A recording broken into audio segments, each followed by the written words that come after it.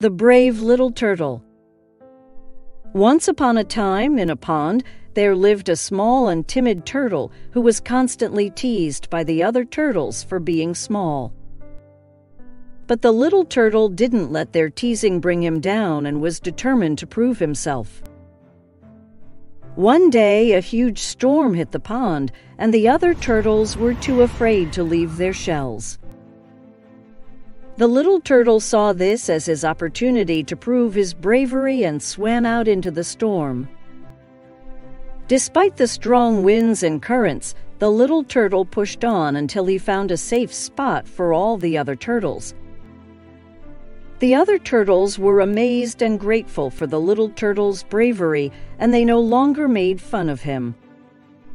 The little turtle learned that it doesn't matter how small or big you are, as long as you have the courage and determination to do what's right. The moral of the story is that size and appearance don't matter when it comes to bravery and courage. No matter how small or big you are, you can accomplish great things if you believe in yourself and never give up.